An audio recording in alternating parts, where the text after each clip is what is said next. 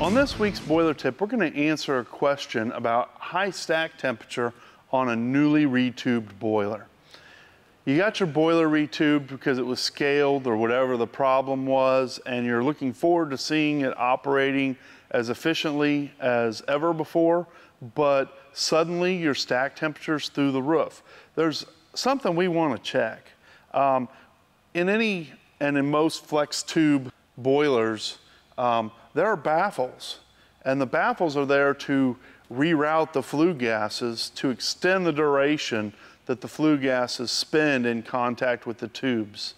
You might want to open that boiler up and make sure they got put back in, because in the process of retubing a boiler, they could have been left out. It's happened before.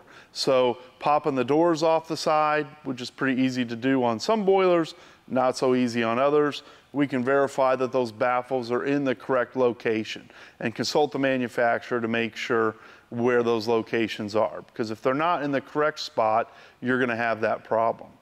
You can actually have a very similar problem we run into after an open close or a retube on a fire tube boiler. And that is that, you know, you look around and you realize there's a pile of turbulators sitting on the floor somewhere.